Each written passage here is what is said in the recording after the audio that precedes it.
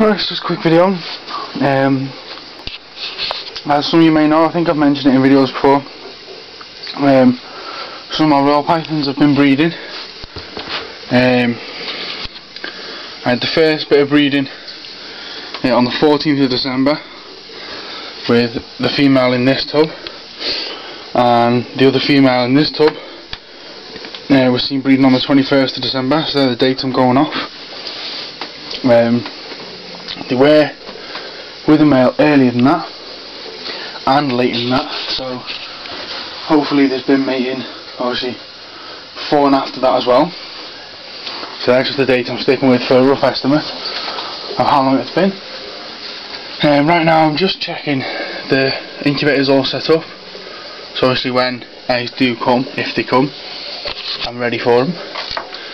So I'm just setting up this polystyrene box, full lid, little view window in the top and some holes. I've just filled it with some fine vermiculite, with about an inch or so of vermiculite. I'm just going to now give it a quick spray with water. Obviously I know the eggs aren't going to come yet, just in case people are going to point that out. I'm just making sure it's all set up, ready to go.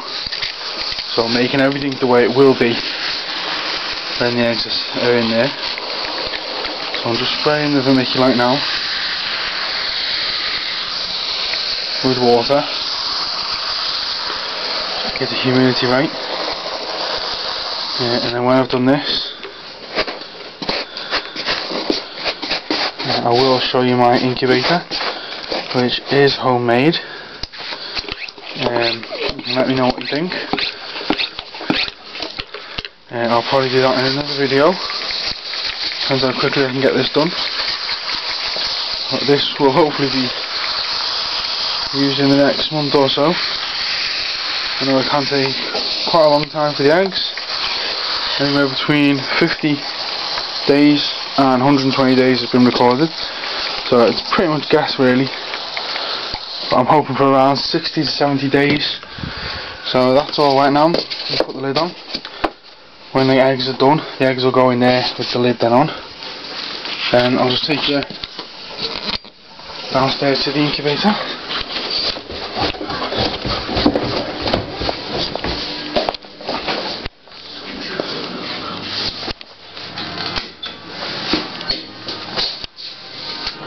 This is the incubator, just an old fridge. I've got this software thermostat, and then basically the inside is simple. Got the heat mat on the back,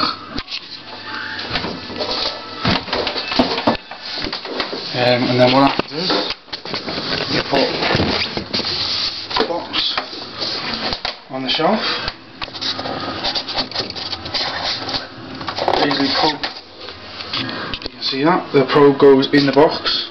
Let's see if there's a lid up. And the probe, you can't see there. So you can see that the probe comes through the box lid.